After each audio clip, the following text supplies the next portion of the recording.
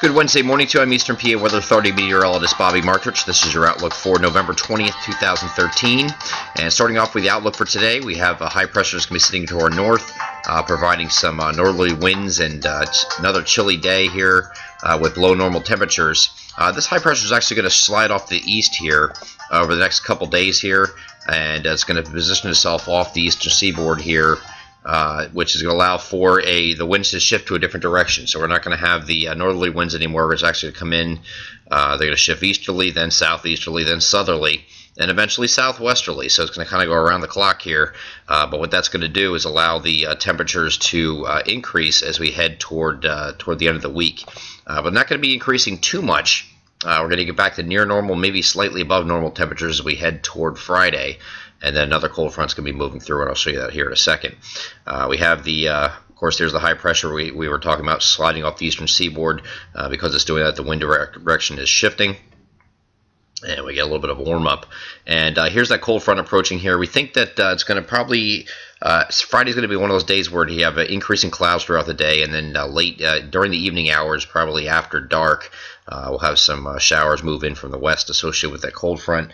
These are very light showers, not expected to be a big deal. It's going to hang out overnight and push off the eastern seaboard maybe early Saturday morning. And I do expect some clearing on Saturday.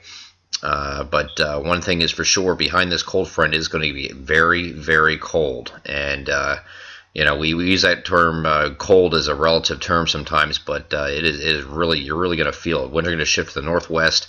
This is for Saturday, the period from Saturday night through Monday at the very least are going to be just really raw, chilly, just really cold days. And, we're talking about temperatures not getting out of the 30s.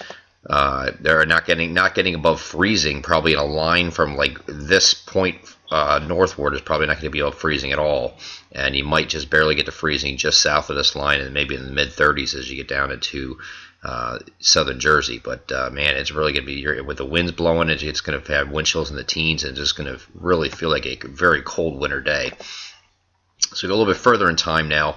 I want to take a look at one other thing on Sunday. We might have a few flurries and snow showers, especially across northeastern PA. Maybe some of those getting across northern New Jersey and east central PA. They might meander down that far, where you have a passing snow shower or flurry. That cannot be ruled out during the day on Sunday either. As we get ahead to Monday, high pressure is situated to our south. We'll keep the cold flow off the lakes here, and we're going to just continue that cold theme for a little while. And then as we get into Tuesday, and this is getting a little bit beyond our forecast range, we're going to have a little bit of a disturbance. It's going to move, like a little clipper system is going to move across the north here. May drop a few snow showers here again on Tuesday. It still will be cold enough on Tuesday to support snow.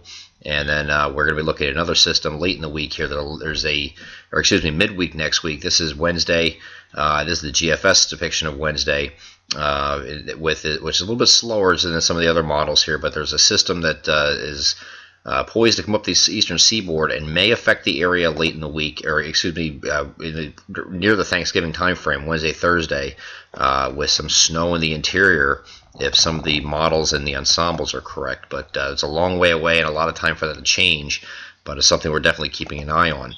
Here's the European model this is for Tuesday, showing that little disturbance, little weak clipper coming across here that might touch a few snow showers across our area, especially northern areas. And that's shown here on the European model as well.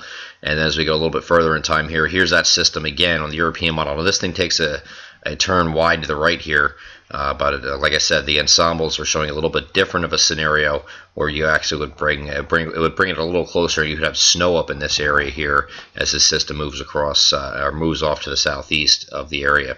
We'll be monitoring that situation definitely in the coming days, and that's probably the hot topic because it's the busiest travel day of the year, and we really don't take threats out this seriously this far out, but it's something we have to keep an eye on just for that reason.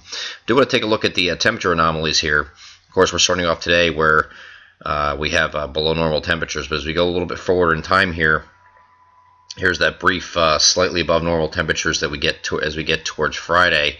But then after that, we get this cold snap, and this is going to be really cold. Look at these anomalies here. These are departures from normal and showing well below normal temperatures here for Sunday. Monday time frame is going to be Very cold. Where maybe a slight moderation on Tuesday, but we're still looking at below normal temperatures. And then we get back into more of a zonal flow. Zonal flow meaning we have like a west-east flow here, where you're not dealing with, Arctic outbreaks or extreme warm-ups, which is generally a west-east flow. Here's the jet stream's kind of going like this. I didn't draw that very well, but the jet stream is actually cutting across the country and almost west to east. So it's kind of like this. This is your jet stream. And anything north here, of course, is below normal. But even in the interior here, there's really no warm-up coming here. We stay near or below normal temperatures as we head into right around the Thanksgiving time frame. So whether or not we have a storm to deal with, we'll have to wait and see. But right now, cold is going to be the theme, and we'll be watching that over the next couple days. I'm Eastern PA Weather Authority meteorologist Bobby Marters. That is your outlook for November 20th, 2013. Have a great Wednesday.